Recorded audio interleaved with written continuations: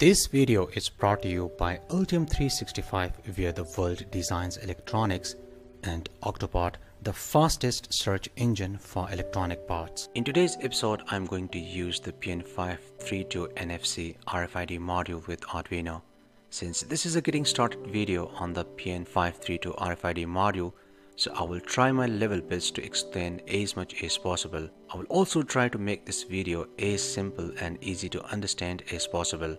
If you have any questions or suggestions, feel free to comment below.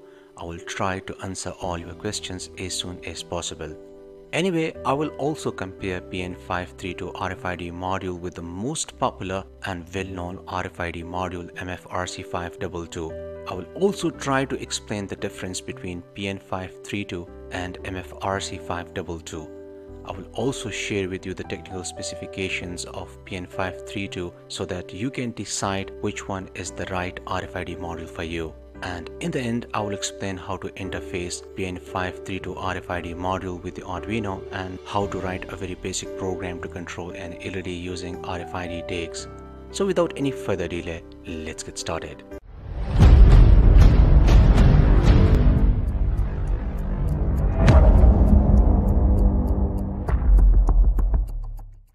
The components and tools used in this video can be purchased from Amazon. The components purchase links are given in the description.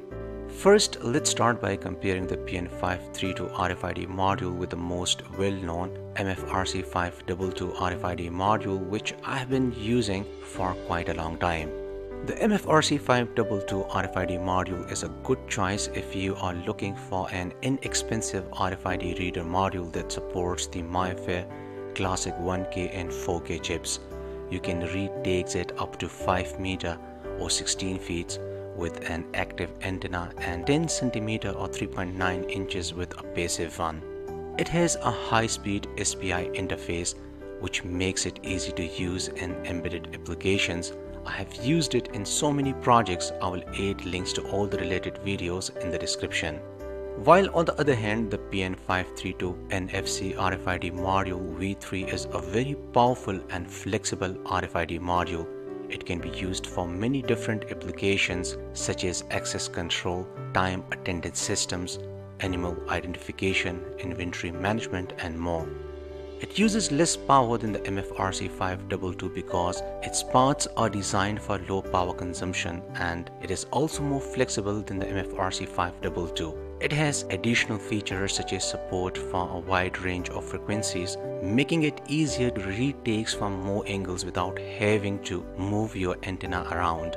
It is compatible with all ISO 14443A and B standards, as well as the NXP's MIFARE Classic 1K and 4K chips. The PN532 has a high-speed SPI interface and is firmware upgradable via an AD command set. It can read tags at up to 8 meters or 27 feet with an active antenna and 10 centimeter or 3.9 inches with a passive one. You can even use the PN532 in Linux or Mac OS X thanks to its open source drivers. The PN532 RFID module also has an I2C interface which makes it easy to use in embedded applications. So if you're looking for a more advanced RFID reader module, the PN532 is a good choice. It can pretty much do it all, such as read and write to tags in cards, communicate with phones, and act like an NFC tag. If you want to do any sort of embedded NFC work, this is the chip you will want to use. It supports a wide range of input voltages from 2.7 to 3.6 volts. And this means it can be used with all 3.3 volt and 5 volt compatible controller boards like Arduino, ESP32, ESP8266, Raspberry Pi, Raspberry Pi Pico, STM32, and so on. In active mode, it uses 50 milliamps at 13.56 MHz and 80 milliamps at 125 kHz, while in sleep mode, it uses only 1 microamps. For more technical specifications, read my article available on electronicclinic.com. I will provide a link in the description. Now let's go ahead and take a look at its pinout. Altium 365 lets you hold the fastest design reviews ever. Share your designs from anywhere and with anyone with a single click. It's easy.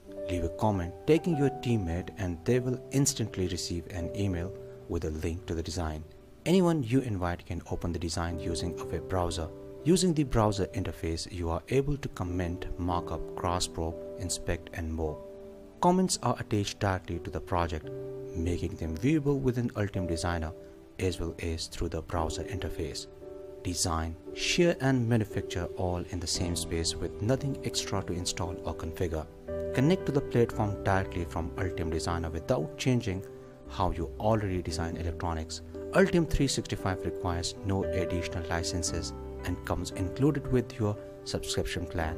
Get real-time component insights as you design with Octopart built into Altium 365. Octopart is the fastest search engine for electronic parts and gives you the most up-to-date part data like specs, data sheets, CAD models, and how much the part costs at different amounts, etc.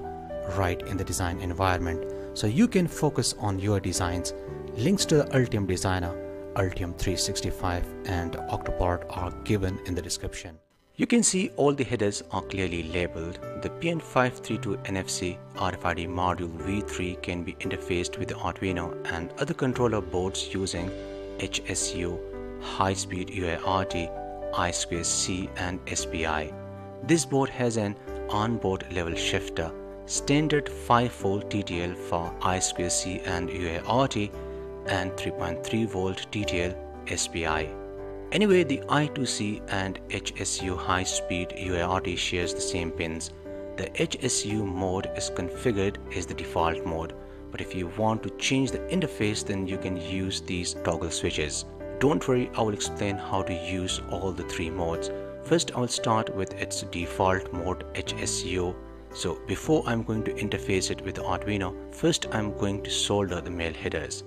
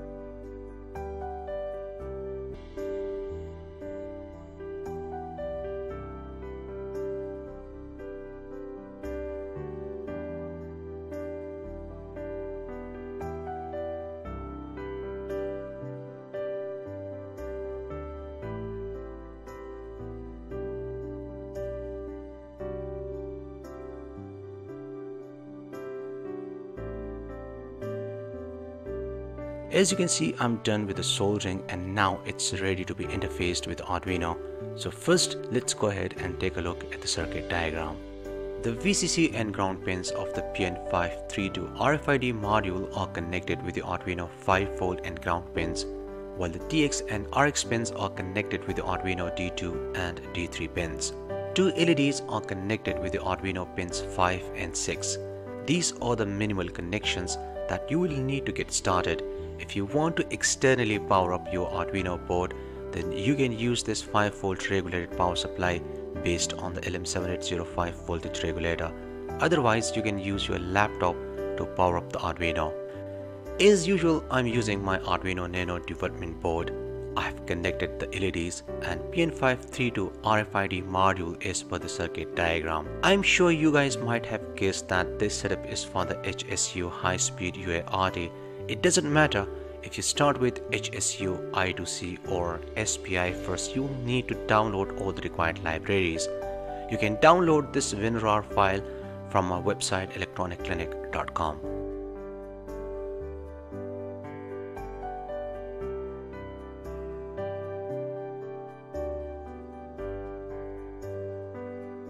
You can see inside this folder we have all the required libraries, so simply copy these folders and paste it into the Arduino libraries folder.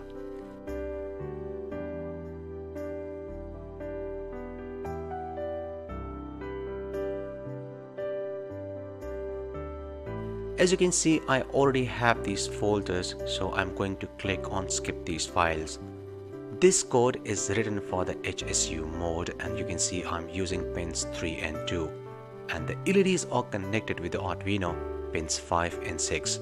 You can also use this code to find the RFID tags IDs.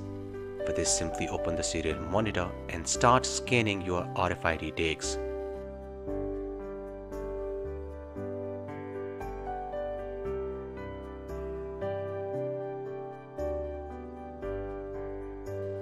Using these IDs in the programming, you can control certain things. In my case, I'm going to control 2 LEDs. Anyway, I have already uploaded this program, and let's watch the PN532 RFID module HSU mode in action.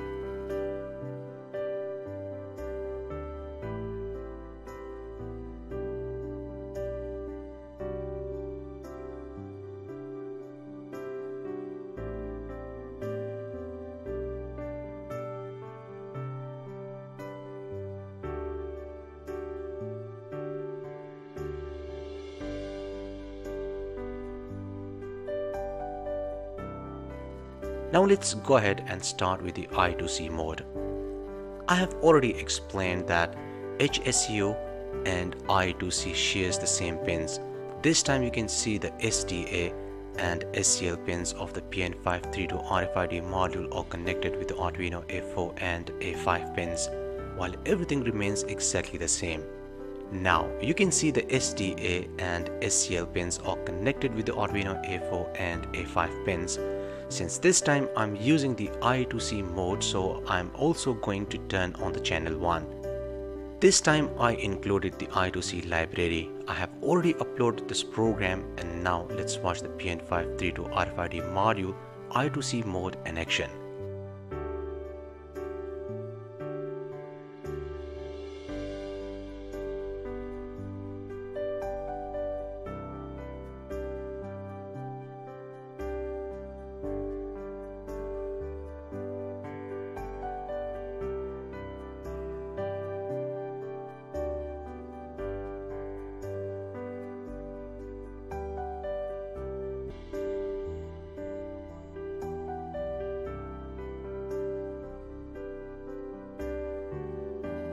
Now let's go ahead and start with the SPI mode.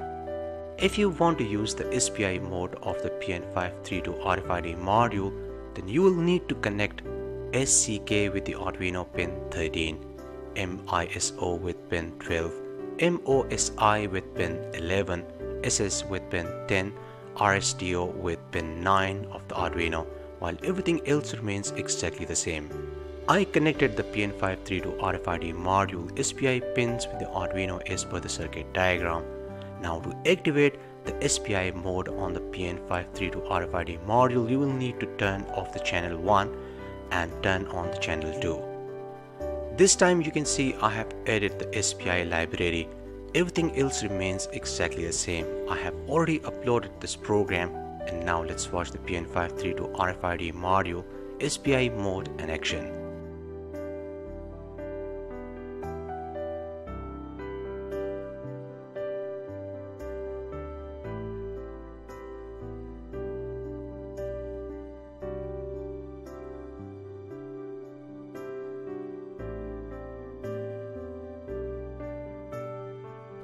Support me on Patreon for more videos.